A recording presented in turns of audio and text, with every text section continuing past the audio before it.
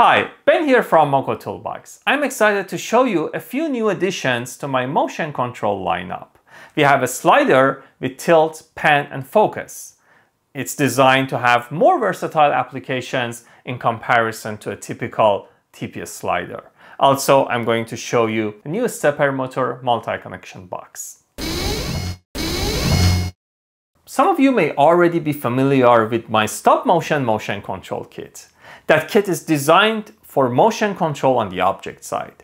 With this slider, we can have motion control on the camera side with the same versatility and adjustability that all my products offer. They can fit right to your needs for any specific projects. This camera slider consists of 3 separate modules, and each module can have multiple applications. First, we have the tilt head, which is mounted on the pan base with a quick release clamp. Also, the camera bracket is mounted on the tilt head with a quick release clamp. It can be adjusted according to the camera height.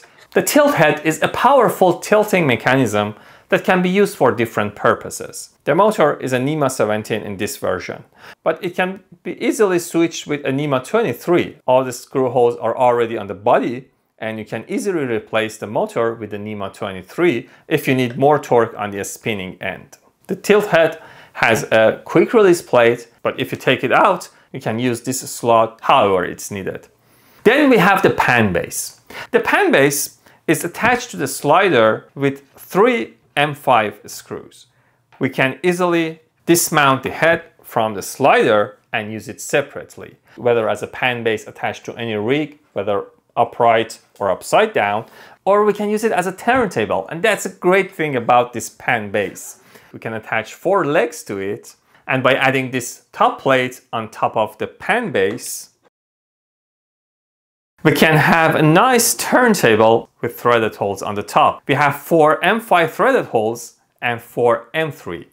The M3 holes are compatible with a flange coupler, so I can attach a coupler and, for example, add a rod for any purpose, maybe putting something on the very top without having the base visible on camera or any other purposes. The legs are adjustable, and the mounting holes are all compatible with metric aluminum extrusion standards. So these are each 20 millimeters away from each other, so you can easily mount it using aluminum extrusions to any rig or structure on your set. The pan head also uses a Nema 17 stepper motor, which is so easy to drive with any kind of controller and driver you usually use. And finally, we have the slider.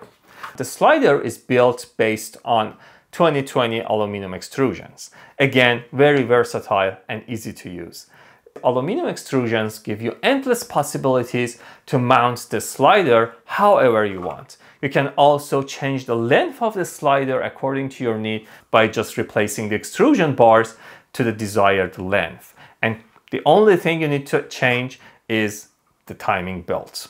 So you can use the same mechanism for different lengths of a slider. The plate has multiple threaded holes, so you can use it to mount the pan base and the tilt or anything else on your set. So this slider doesn't have to be used with a camera. It can be used for objects on a set as well. This slider is based on a Nema 17 stepper motor, and all this can be used with the controllers that I built or any kind of controller that you have. You are not limited to just one ecosystem. And lastly, I have the redesigned motorized focus puller.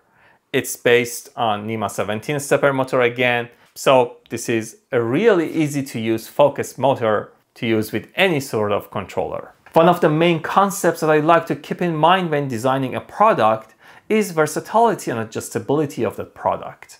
You shouldn't be trapped in one ecosystem. And that's why I use regular stepper motors and connections in all my products, so you can decide where you want to use it, with what controller, what driver. Maybe you have a system that built yourself, maybe you want to add this system to an existing motion controller rig that you have. So all the Moco Toolbox products are built on very accessible stepper motors. In this regard, compatibility between connectors is one of the main limitations for using devices across different platforms. That's why I've created this stepper motor multi-connector box. This box has different connectors. It comes with standard pin header, which is a standard for many Nema 17 motors when you buy a motor, for example, of Amazon. It has one RJ45 connector that supports 2-stepper motors, screw terminals, again for 2-stepper motors, and 2 5-pin XLRs. 5-pin XLRs are now very common among motion control users. That's why I've created this stepper motor multi-connector box.